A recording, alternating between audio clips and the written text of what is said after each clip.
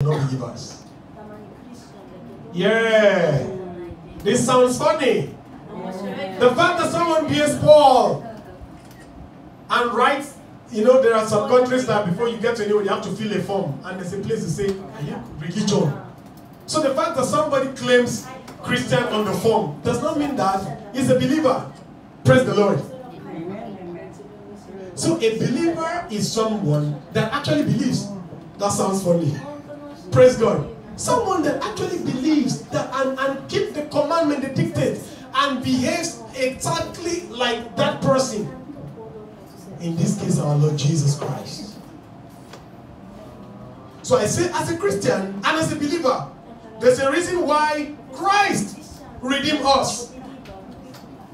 There is a reason Christ redeemed us.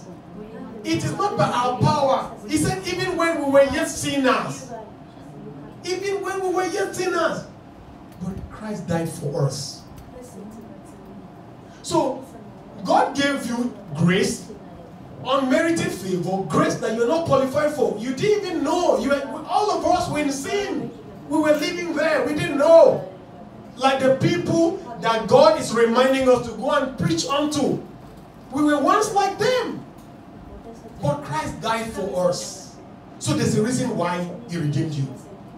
God saw something in you. He saw something in Saul. Saul was one of the greatest enemies of the body of Christ. God saw the zeal in him. God said, look, this man that is persecuting my people, this type of enemy, if I can change him and make him face the other direction, it will be good for me. So there was a purpose.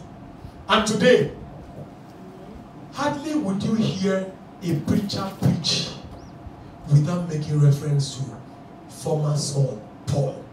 Praise the Lord. So there's a reason why we are saved, why we are redeemed.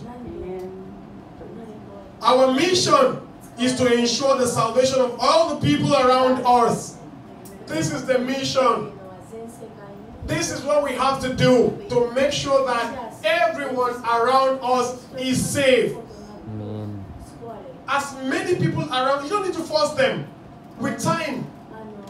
And that is why it is always advisable as a Christian. Your lifestyle is the first reference point. It's the first message. It's the mirror that tells unbelievers what your religion looks like. So that is why your words, your deeds, your behavior, the way you dress, the way you talk, the way you speak, the way you walk in your company can bring someone to Christ. Can make somebody come to you and say, brother, sister, I would like to know more about you. And that's a good opportunity to say, I am like this because I'm a believer.